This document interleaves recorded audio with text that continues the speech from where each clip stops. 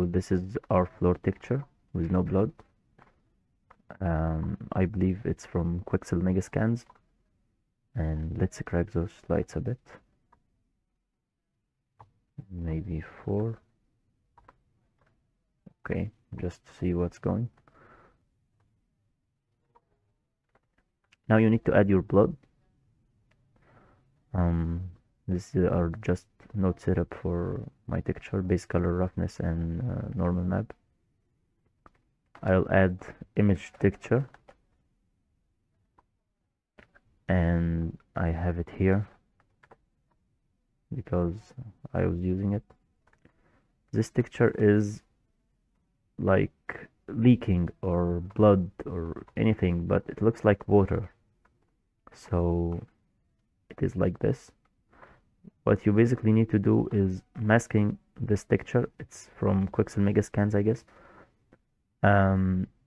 with some noise to make it appear here or here or here and disappear from any other area. Okay, so what I will do is add noise map and color ramp. Okay, and let's view from the color ramp perspective. Okay,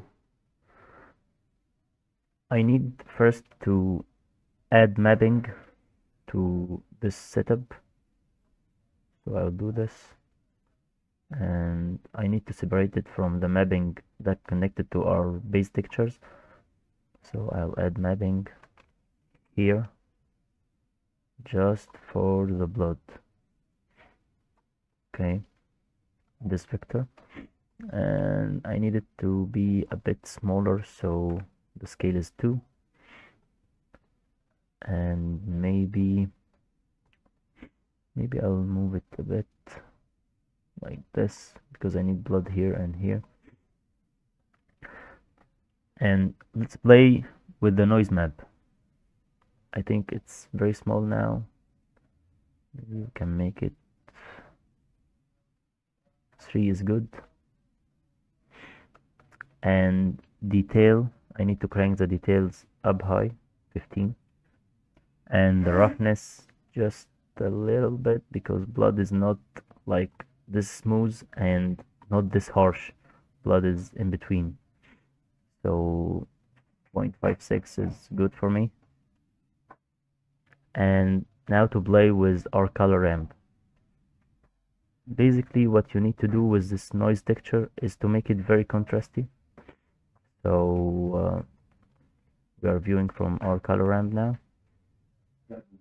and we need to increase our contrast just to make this our mask for the blood.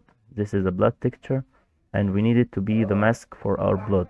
We will mix this and those with mix node later, but now we need to make our mask. So our color ramp is here, so we need it to be harsh, like this is good. And also I need the light to be harsh, so I'll do this.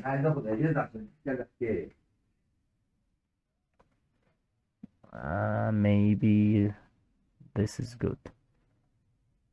Now it's very contrasty.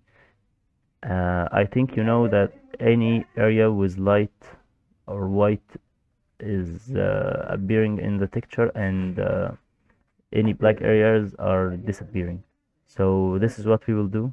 We will make this texture appear in just the white areas and disappear in any black area. This is simply it.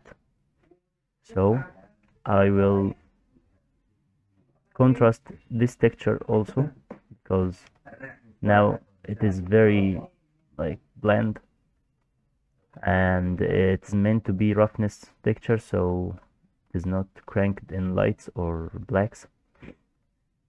So I will add another color ramp to this texture, and I will mix those together, but first I need to adjust this color ramp.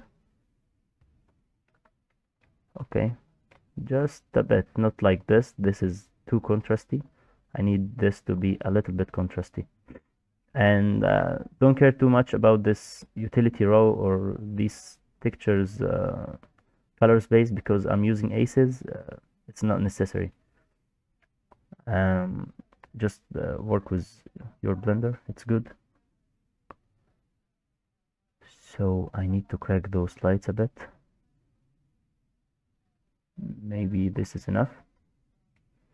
And those areas also. So here you see I just eliminated the areas with unnecessary blood or unnecessary water texture. Those were very light and those were very dark, so I just need to make a little bit of contrast. Okay, this is good. Now no blood is very big like this, so I'll also connect our textures with the same mapping node. Now it's very smaller. Now see what happened if we mix those two together. I'm just using Control Shift and drag. You can add mix node, it's not any different. Mix color.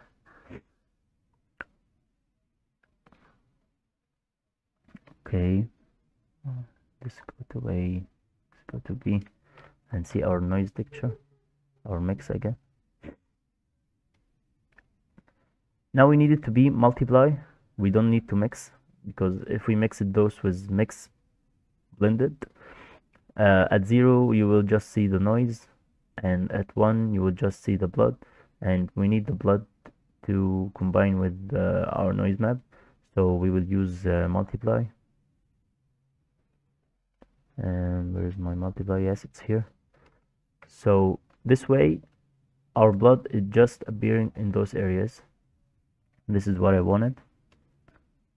But here is like concentrated blood and here there is no blood at all, so we need to just reduce this factor a bit, just like this. Yeah, I think that's good. Now we made our mask. We need to make it red and mix it with our base color, so any area with white in it will be red and will be connected to our base color. So I'll just add another mix node and connect those results into our factor and connect our color into socket A, and let's see. Now we have our factor. That is what we've done here, and color A is our base color from our regular texture. And now we need to make it red, so I'll just zoom a bit and make this color red. Yes, this is our blood. Very saturated here, but I like this. Now we have our blood. So if you connected this to our base color and view our texture, now we have blood on the floor and it looks good in my opinion. You can stop here, or I didn't stop here actually. I added a bit of realism and also combine those masks with our roughness texture to make the blood more shiny. The blood is very specular. It have sharp speculars, not like wood floors. Wood floors are very rough, so we will add color ramp to this. Let's take this and reset it. Okay, and take this into our color ramp, and if I now connected this With my roughness, it would be very ridiculous. So any area with pitch black will be very heavy on a specular, and any area with white will be very rough. So this is not blood at all. So I will just invert this to make the blood the black area, the shiny area, and make the wood is white area where the roughness is very high. And also I need to make it a little bit contrasty. So here is good for me. And now I need to mix my roughness with this color ramp. So I'll make another mix node and make it color. I'm using Blender 3.6, so in Blender 4 I guess there is no difference. So what I will do is mix this roughness texture with our black spots of blood to make the blood more shinier or less rough. So I will add my color ramp to socket B and my roughness to socket A, and it doesn't matter if you switch it those, because we will not use mix.